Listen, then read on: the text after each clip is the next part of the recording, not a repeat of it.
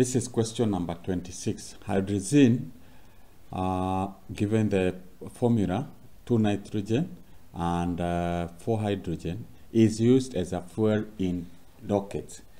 Using the board energies in table 2, calculate the enthalpy change for combustion.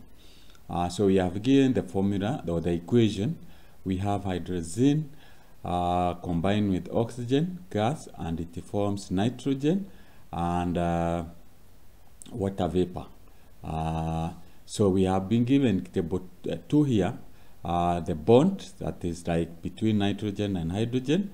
Board energy is a kilojoule per mole. You are given it is 388, and the others are also given. So by calculating, you get 3 marks. So the first thing we do is that the bonds will be broken and on the left hand side of the equation.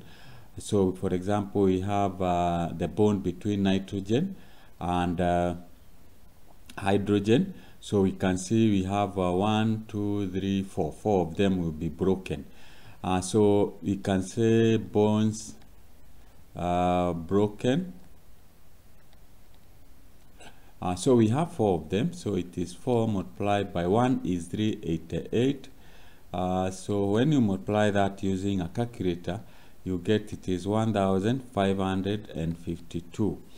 And then we have the other bond to be broken is between the between the nitrogen, that is between nitrogen and nitrogen.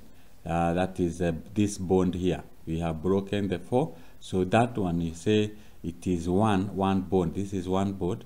You multiply by 163, and that will give you 163 2.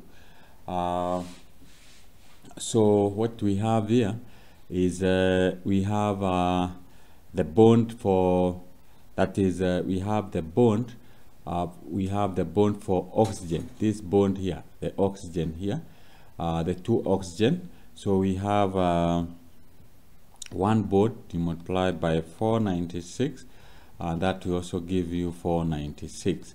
So you total this, you'll be able to get 1, 2, and 2.